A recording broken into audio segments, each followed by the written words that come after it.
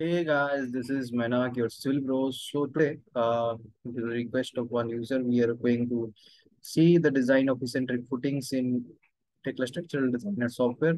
So before starting the video, I want to say why do you use the eccentric footings? Why are they required at all?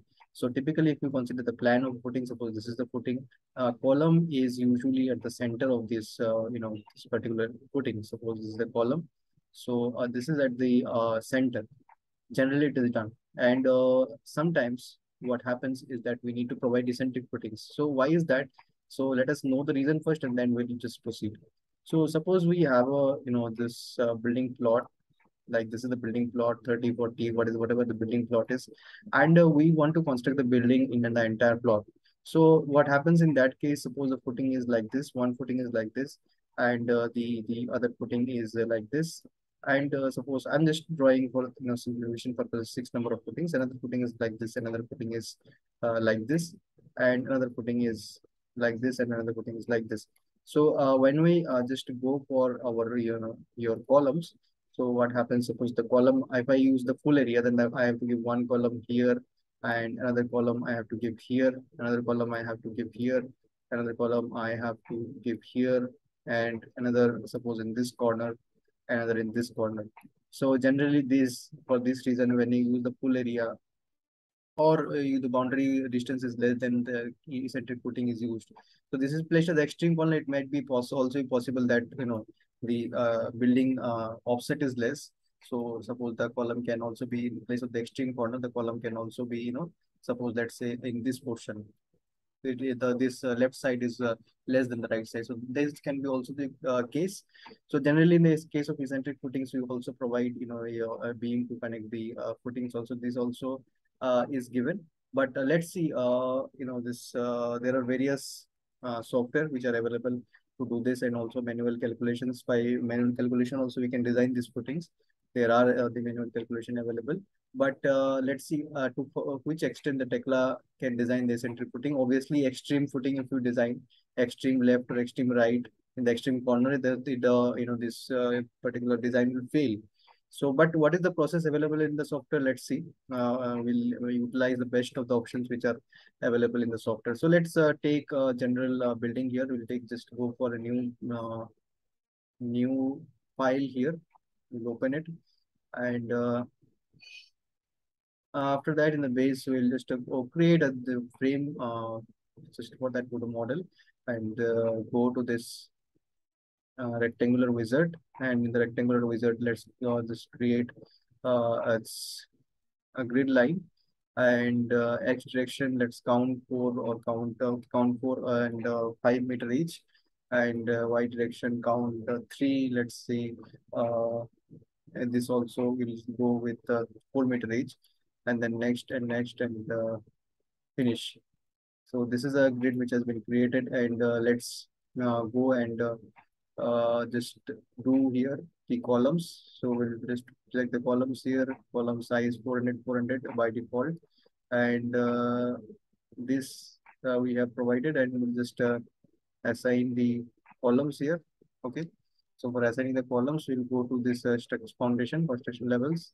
Okay, this is the structure base, and let's insert a level below, and this let be this minus 1.2 meter, and here let's insert a level above, and the spacing let be is 3.2 meter, and one more floor, let's go 3.2 meter. This will do SSL structure slab level for these two floors, and slab thickness of 150.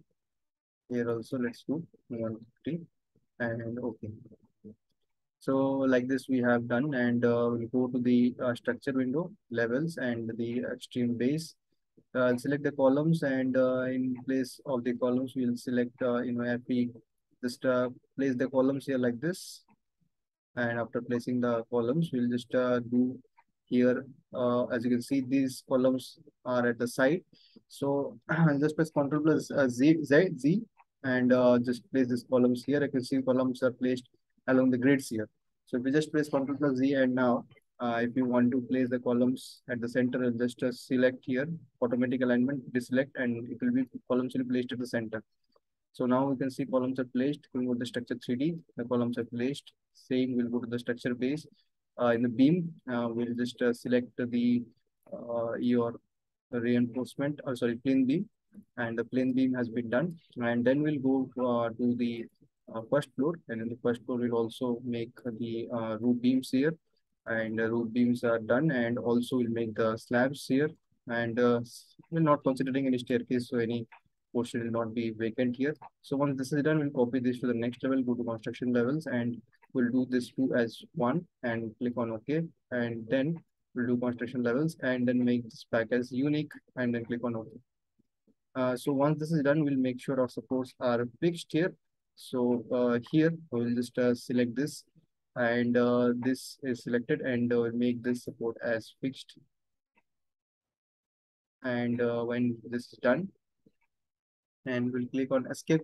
So this particular thing is done, and we'll assign some loads also to the structure, so that just to for the design purpose. So let me just select the dead load, and we'll select load here, and full sorry this full UDL, and we'll select a load of, let's say, uh, considering 5-inch walls, we'll select a load of 7, and we'll apply it in all the spans.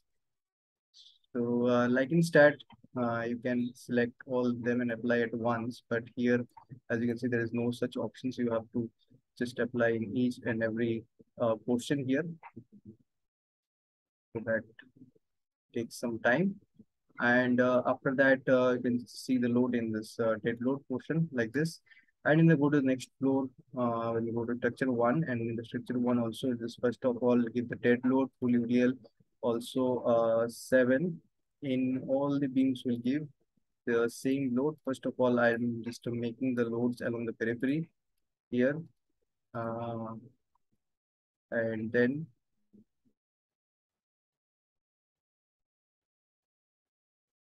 so while assigning, also make sure you don't just click on one beam twice, or otherwise the load will be assigned twice in one beam. And after that, I'll also assign a this floor finish load of 0.5, and we'll apply it here, floor finish load as a dead load. And in the next floor, that is the terrace floor, I'll go to structure 2, and I'm going to apply a load of 3 along my parapet wall, go to dead, and a full UDL, and the 3 kilonewton per meter along the this perimeter I'll apply. This is the load of the parapet in the roof slab, and floor finish load not required. Now we'll go to structure 1, and go to impost, and we'll go apply level load of 2 kilonewton per meter square here. And this is the dead load, and this is the imposed load which we have applied. And after having done that, we will go to design and design all static. So load combinations have not been done, so load and go to combinations, and we'll generate some load combinations here next. And we'll not apply seismic load till now. Okay, next finish, and okay. So now let's also apply the seismic load also, seismic wizard, and next. And say ignore seismic below your plinth level, and zone, let's keep zone 5, importance factor 1, and click on next, and then just give this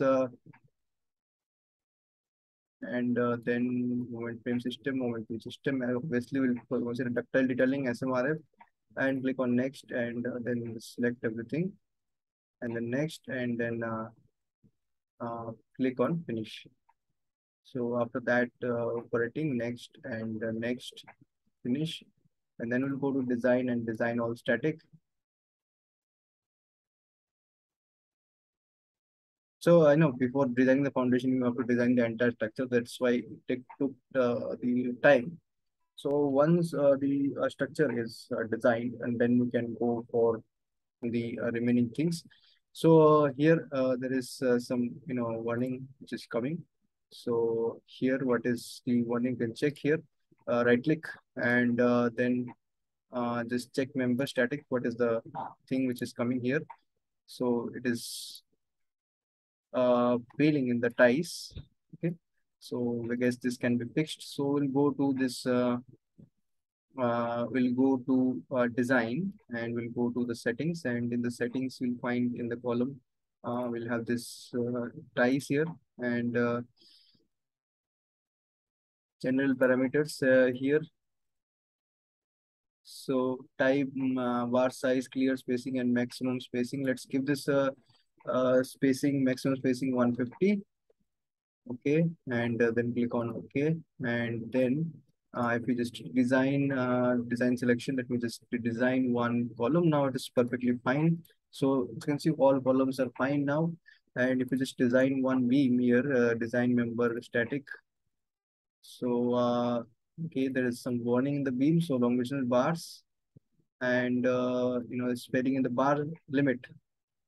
Okay, so that can be fixed definitely. So let's see what is the reinforcement which is coming.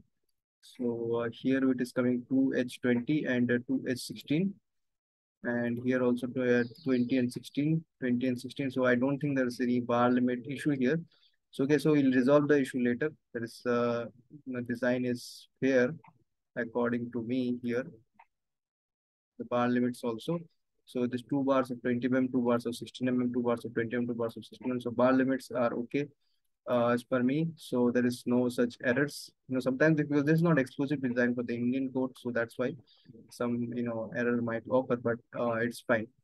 So this is okay. And once this is done, what we do, we'll just design the foundation. So another thing, let me just see here. I'll just select this beam here, all the beams like this, and beams have been selected. And let's see the rebar. Here, I'll just do this FE 500 and FE 500, and then right click and then design selection static. Let's see. So now, okay, FP5, when you give FP500, then everything is passing. And obviously, if you followed my videos earlier, there is some glitch in this, then that plain beam. So that's why the warning is showing, but the design is perfectly okay, right? So this thing we need to do just to make the members pass. Now let's go for the foundation. So foundation will go with regular pad base, and here nothing much we need to do. And P500 is there. Just select this foundation, and then we'll go with the design pad basis, right? And then obviously development length warning will come in the foundation, but the foundation will be designed properly, as you can see here. Now, this particular foundation, suppose, let me consider this particular foundation, and this is at the center. If you just observe, this is at the center. Now, if I want to just make this foundation a little bit eccentric, so let's see what we can do. So here eccentricity in X and Y direction. So at Tekla, you can see Y direction is this side and X direction is this side. So eccentricity in Y direction, let's give this, suppose make me eccentric of 200 mm. So 200 mm eccentric I have made. And after that, right click, and then I'll just go design mm. So obviously it is failing. Now it is failing in eccentricity, bearing capacity also it is failing. So now let me reduce the eccentricity a little bit, 100. And then I'll check, right click, and then design member. It is better, but it is still failing, right? And then we'll go this eccentricity of 50 mm, and then we'll go right click and then design member. Still it is failing. Go with the eccentricity of let's say of 10 mm, 10 mm, and then right click and then design member, and then it is passing. So what do you understand from this? Suppose I have no other option but to design an eccentric column. So how to do that? Then I have to obviously increase the size of the footing. So suppose I'm considering eccentricity of 200. Then let me give a size here of 3000 into 3000. So that's the thing which we need to do. We need to increase the size here. And now then I'll give a eccentricity suppose of 1500. No, not in this direction. Minus 1500 or a little bit less. Let's see, 1000. like this. This is a totally eccentric thing. And let's see, right click and then design member. It is failing now, as you can see here. So there are limits to it. Let me just keep minus 800 and then right click and design member, still failing. You can see minus 500, right click and design member. So it is now pass. So like this you can do.